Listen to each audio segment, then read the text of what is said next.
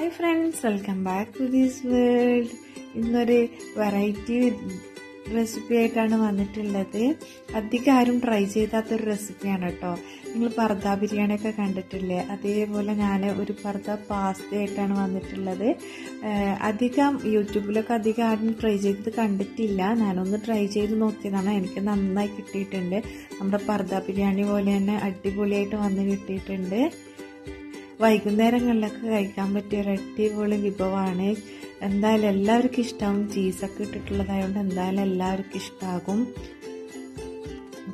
കാരണം കാണാൻ തന്നെ നല്ല ഭംഗിയില്ലേ. പെട്ടെന്ന് നമുക്ക് തയ്യാറാക്കി എടുക്കാം.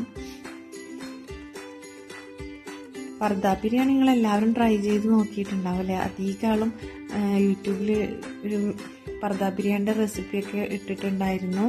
ഈ പാസ്ത റെസിപ്പി അധികം ഞാൻ കണ്ടിട്ടില്ല.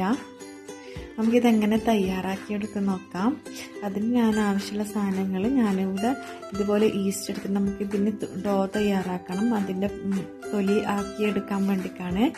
ഇതിലേക്ക് 1 കപ്പ് മൈദയും ഒലീവ് ഓയിലും പാലും ഉപ്പും കൂടി ചേർത്ത് നന്നായി ഒന്ന് കുഴച്ച് മാറ്റി വെക്കുക. ഒരു 2-2.5 മണിക്കൂറോളം റെസ്റ്റ് ചെയ്യാൻ വെക്കണം. കാരണം എന്നാലും നമുക്ക് ഡോ പൊന്തി വരത്തുള്ളൂ. മാവൊക്കെ ഇവിടെ കുഴച്ച് റെഡി ആയിട്ടുണ്ട്. അത് നിങ്ങൾ സാധാ കുബൂസിന് എങ്ങനെയാണോ കുഴക്കുന്നത് അതേപോലെ ആ ഒരു അളവെടുത്ത് കുഴച്ചാൽ മതി. പിന്നെ ഇത് നമുക്ക് മാറ്റി വെക്കാം. ഇനി വൈറ്റ് സോസ് വേണം. അതിനു വേണ്ടി ഞാനിവിടെ ബട്ടർ എടുത്തിട്ടുണ്ട്. ബട്ടറിലേക്ക് ഒരു 3-4 അല്ലി വെളുത്തുള്ളി, പിന്നെ ബട്ടറിൽ ഒന്ന് ജസ്റ്റ് ചൂടായതിനു ശേഷം അതിലേക്ക് പാലൊഴിക്കുന്നുണ്ട്. പാലൊഴിച്ച് അതിലേക്ക് മൈദയും കൂടി ചേർക്കുന്നു. അത് നിങ്ങൾ എത്ര നിങ്ങൾക്ക് വേണ്ട അതനുസരിച്ചിട്ട് ചെയ്താൽ മതി. ഞാനിവിടെ അളവൊന്നും പറയുന്നില്ല. ഇത് നന്നായി ഒന്ന് കട്ടയില്ലാതെ ഇളക്കിയെടുക്കണം. കാരണം മൈദ കട്ട പിടിക്കാതെ ഇളക്കിയെടുക്കേണ്ട ആവശ്യമുണ്ട്. ഇല്ലെങ്കിൽ പെട്ടെന്ന് പാല് ചൂടാകുമ്പോൾ തന്നെ ഇത് കട്ട പിടിക്കും. ഇനി ഇതിലേക്ക് ആവശ്യത്തിന് ഉപ്പും കൂടി ചേർത്ത് കുരുമുളക് പൊടിയും ചേർത്ത് നമുക്കിതിനെ ഒന്ന് മിക്സ് ചെയ്തതിന് ശേഷം നമുക്കൊന്ന് ഇറക്കി വെക്കാം. വൈറ്റ് സോസ് ഇവിടെ റെഡി ആയിട്ടുണ്ട്. നമുക്കിതിനെ ഇറക്കി വെക്കാം. കാരണം നന്നായി കട്ടി ആക്കണ്ട. കാരണം ഇറക്കി തണുക്കുമ്പോൾ പിന്നെയും അത് കട്ടിയാവാനും ചാൻസ് ഉണ്ട്. ഒന്ന് കുറച്ച് ഒരു ലൂസിൽ തന്നെ ഇറക്കി വെച്ചാൽ മതി. ഇതെൻ്റെ വൈറ്റ് സോസ് ഇവിടെ റെഡി ആയിട്ടുണ്ട്. നമുക്ക് ഇതൊന്ന് ഇറക്കി വെക്കാം.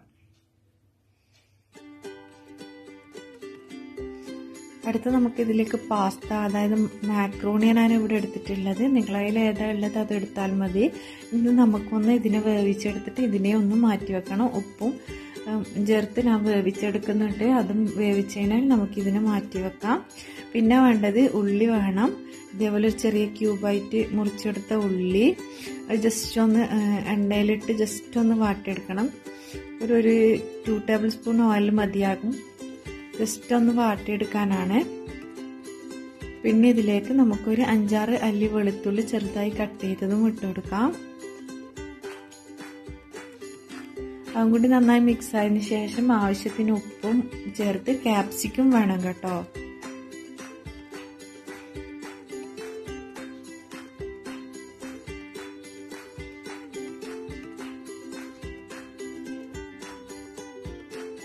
നന്നായി ഉള്ളി ഒന്ന് ജസ്റ്റ് ഒന്ന് വാടിയതിനു ശേഷം നമുക്കതിലേക്ക് ആവശ്യത്തിന് ഉപ്പും കൂടി ചേർത്ത് കൊടുക്കാം. എന്നൊന്ന് നന്നായി മിക്സ് ചെയ്യുക. ഇനി ഇതിലേക്ക് നമുക്ക് ക്യാപ്സിക്കം കൂടിയും ചേർത്ത് കൊടുക്കാം. പിന്നെ ഞാനിവിടെ ചിക്കൻ എടുത്തിട്ടുണ്ട് കേട്ടോ. ചിക്കൻ ഞാനപ്പം ഫ്രൈ ചെയ്യാൻ വെച്ചിട്ടുണ്ട്. ഇത് ക്യാപ്സിക്കം കൂടി ആഡ് ചെയ്ത് ഒന്ന് ജസ്റ്റ് ഇളക്കി കൊടുക്കാം. ക്യാപ്സിക്കം ഒന്ന് വാട്ടിക്കാൻ മതിയാകും. ഉള്ളിയും ക്യാപ്സിക്കം അധികം വേവിച്ചെടുക്കേണ്ട ആവശ്യമില്ല. നമുക്കിതിലേക്ക് കുരുമുളക് പൊടിയും കൂടി ചേർത്ത് ഒന്ന് ഇളക്കി കൊടുക്കാം.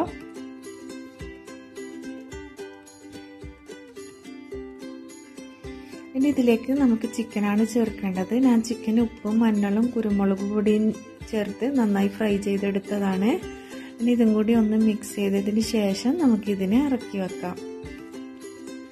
അങ്ങനെ നമ്മളെ മാക്രോണിയും ചിക്കൻ മസാലയും പിന്നെ വൈറ്റ് സോസും ആയിട്ടുണ്ട്.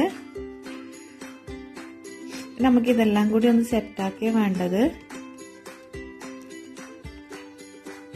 എൻ്റെ ചിക്കനൊക്കെ ഇവിടെ റെഡി ആയിട്ടുണ്ട്. ഇനി ഇത് നമുക്ക് ഒന്ന് ഇറക്കി വെക്കാം. നമ്മൾ ഡോ ഒന്ന് എടുത്ത് നോക്കാം. മാവ് ഡബിളായിട്ട് വന്നിട്ടുണ്ടാവും, കാരണം ഏകദേശം ഒരു 2 മണിക്കൂർ കഴിഞ്ഞിട്ടുണ്ട്.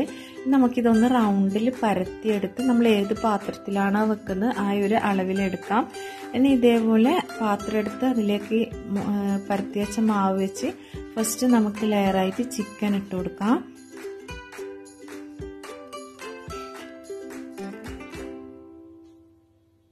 കാരണം ഞാനൊരു നോൺ സ്റ്റിക്കിൻ്റെ പാത്രം, കേക്കൊക്കെ ഉണ്ടാക്കുന്ന ഒരു പാത്രം എടുത്തിട്ടുള്ളത്. അതിന് കവറാകുന്ന വിധത്തിൽ ഞാൻ തൊലി പരത്തിയെടുത്തിട്ടുണ്ട്. അതായത് നന്നായി നൈസായിട്ടും പരത്താൻ പറ്റില്ല, തടിയായിട്ടും പരത്തരുത്. ഇനി നമുക്ക് ഇതിൻ്റെ മുകളിലേക്ക് മാക്രോണി ഇട്ട് കൊടുക്കാം.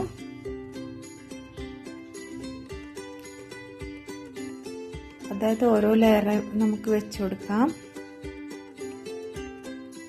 ഇനി ഇതിൻ്റെ മുകളിലേക്കായിട്ട് നമുക്ക് വൈറ്റ് സോസ് ഒഴിച്ചു കൊടുക്കാം.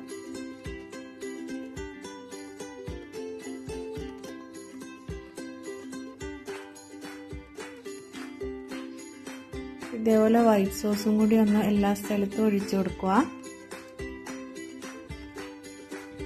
ശേഷം നമുക്ക് മല്ലിയില നിങ്ങളെ കയ്യിലുണ്ടെങ്കിൽ മല്ലിയിലയും കൂടി മുറിച്ചിട്ട് കൊടുത്ത് അതിൻ്റെ മുകളിൽ ചീസ് ഇടണം. ചീസിനായി ഇതേപോലെ ചെറുതായി ഗ്രേറ്റ് ചെയ്ത് വെച്ചിട്ടുണ്ട്. ഇനി ചീസും കൂടി ആഡ് ചെയ്യുക. പിന്നെ ഇനി നമുക്ക് ഇതിൻ്റെ മുകളിൽ ചിക്കന് ഇടുക. ഞാനിവിടെ ഒറിഗാനോ ഇടുന്നുണ്ട് കേട്ടോ, അത് ഓപ്ഷനിലാണ്, നിങ്ങളെ കയ്യിലുണ്ടെങ്കിൽ മതി. ഒറിഗാനോ ഉണ്ടെങ്കിൽ ഒറിഗാനോ ഇതേപോലെ എല്ലാ സ്ഥലത്തും ഒന്ന് കുറച്ചിട്ട് കൊടുക്കുക. കാരണം അത് ഓപ്ഷനിലാണ് കേട്ടോ, അത് നിങ്ങൾ ഇടുന്നുണ്ടെങ്കിൽ ഇട്ടാൽ മതിയാകും. ഇതെൻ്റെ കയ്യിലുള്ളതുകൊണ്ട് ഞാൻ ഇട്ടുന്നേ ഉള്ളൂ. ഇനി ഇതിൻ്റെ മുകളിൽ ചിക്കനും കൂടി ആഡ് ചെയ്ത് അതേപോലെ മാക്രോണി, അങ്ങനെ ഓരോ ലെയറായിട്ട് നമുക്ക് നമ്മൾ എടുത്തു വെച്ച പാത്രം സെറ്റാകുന്നത് വരെ ഇട്ട് കൊടുക്കാം. ഇതിവിടെ ഇതെല്ലാം സെറ്റായിട്ടുണ്ട്. ഇനി ഇത് നമുക്ക് തൊലി ഒന്ന് ഫുള്ളായിട്ട് ഇതിനെ കവർ ചെയ്ത് കൊടുക്കണം.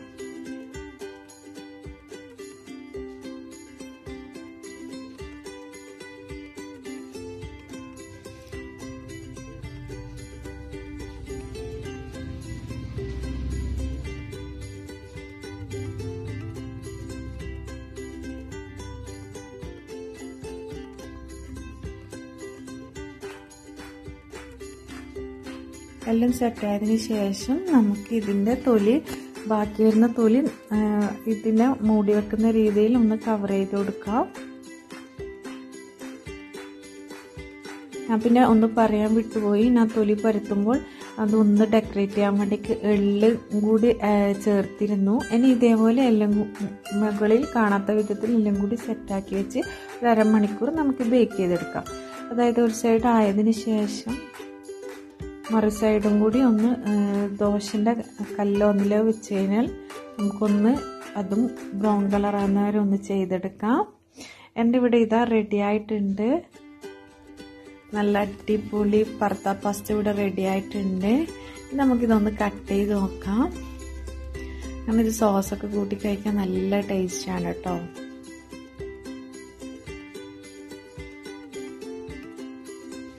ഇനി നമുക്കൊരു സെർവിങ് പാത്രത്തിൽ വിളമ്പാം.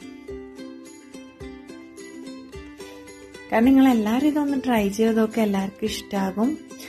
എന്തായാലും ഇത് ട്രൈ ചെയ്തേക്ക് ഇതിൻ്റെ ഫീഡ്ബാക്ക് എൻ്റെ കമൻറ്റിലൂടെ അറിയിക്കണം. എൻ്റെ ഈ വീഡിയോ നിങ്ങൾക്ക് ഇഷ്ടമാണെങ്കിൽ ലൈക്ക് ചെയ്യണം, ഷെയർ ചെയ്യണം, സബ്സ്ക്രൈബ് ചെയ്യണം.